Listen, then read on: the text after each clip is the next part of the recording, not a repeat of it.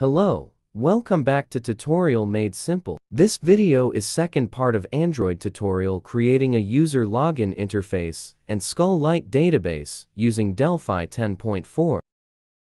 In the first video, we have created SQLite database and the user login interface. In this video, we will use the SQLite database to validate the user entered from the login user interface. Okay, let's start.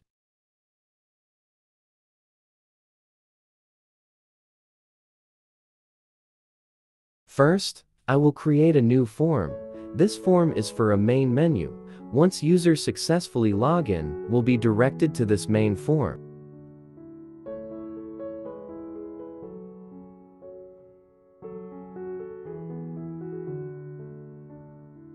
Select on File, then New, and select Multi-Device Form Delphi. Save the new unit. I will name it UMain. Edit the form caption and form name.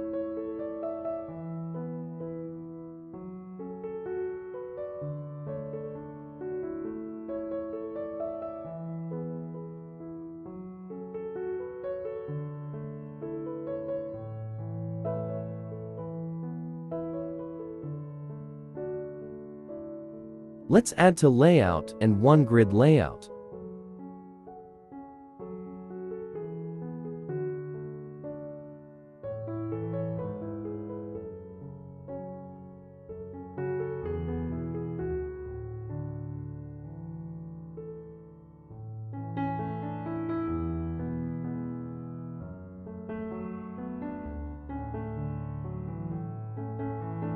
Set the layout alignment to top, bottom, and for grid layout, set it to client.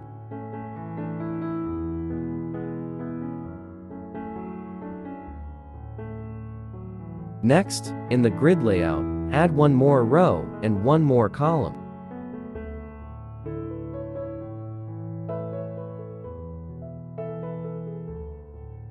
So we will have 3 by 3 grid.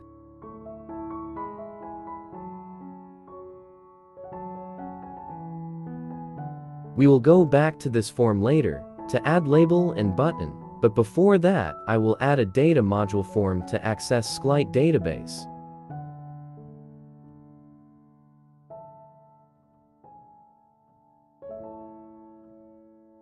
From the File menu, select New, then select Other. Then select Database and Data Module. Change the form name and then save the form as UDM.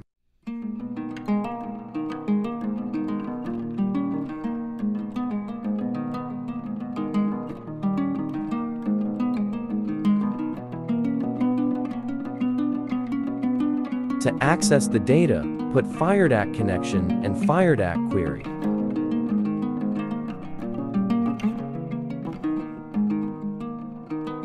Change the name to something that reflect the database data and set the driver name to SQLite.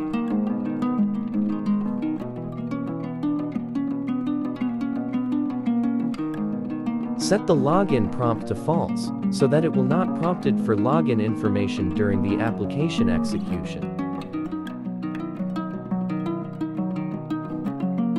Now, we have to link the SQLite database file. In the FireDAC database connections parameter, choose Database and select the SQLite database file that we have prepared. Click Save.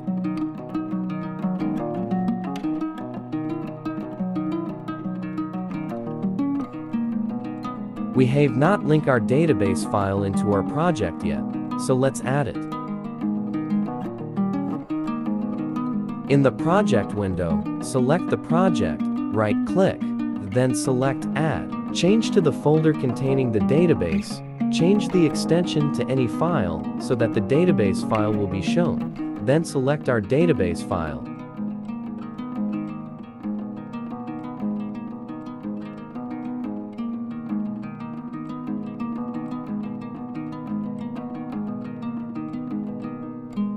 Next, add query text into the FireDAC query component. Click Execute to check it can read the data.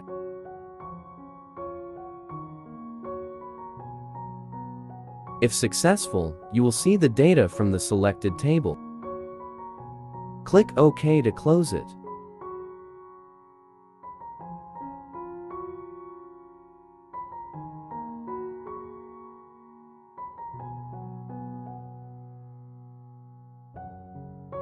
Next, we need to add this data module unit and main unit to the login unit using uses statement.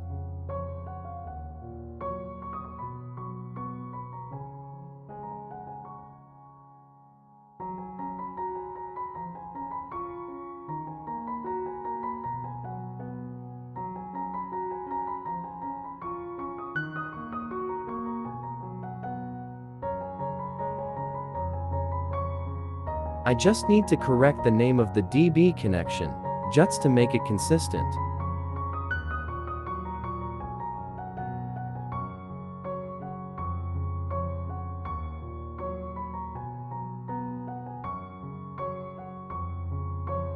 We need to check the form order creation. This can be done from Project menu, select Option, then click on Form.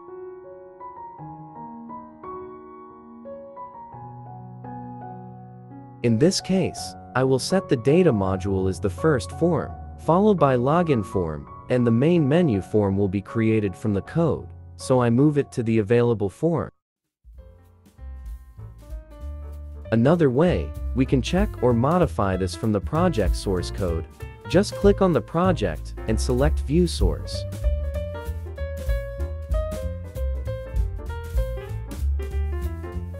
Next, let's add a code to verify the username and password when the login button clicked.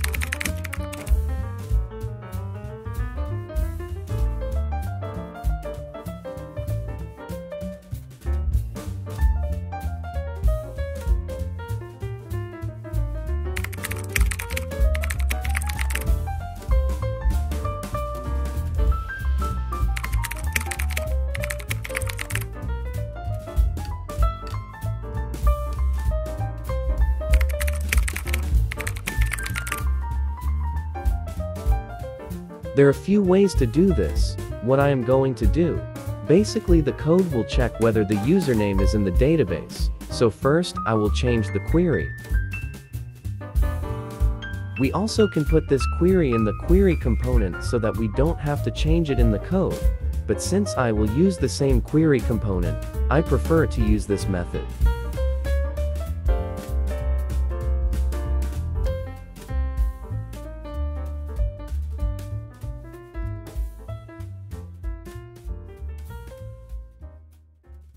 You may download the code from the link in the description.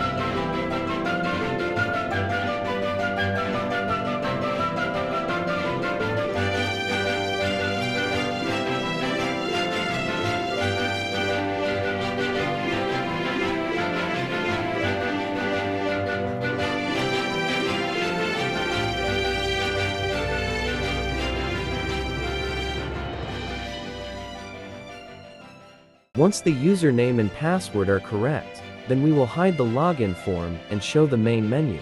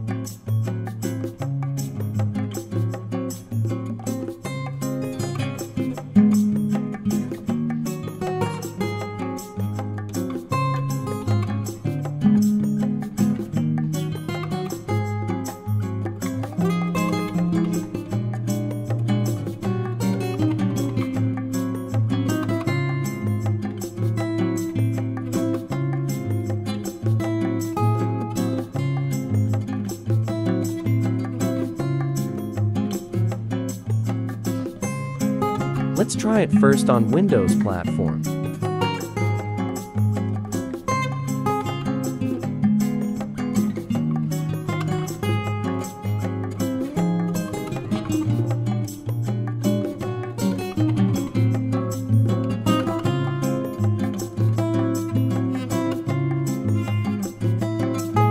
Its looks works on Windows. Now let's test it on Android platform. To do this, you need to have a correct setup and connect your Android phone to the computer through USB.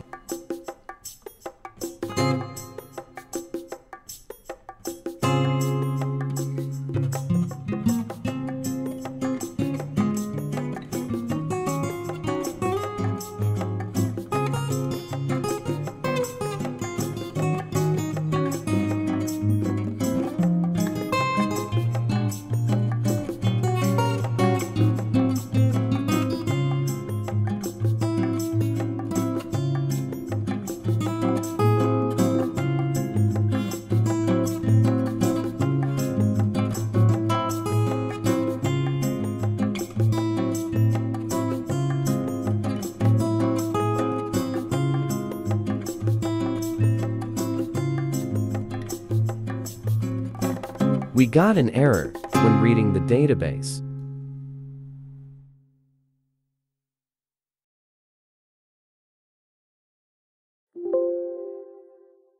The reason for this error is that we have not specified where the database file location for each platform.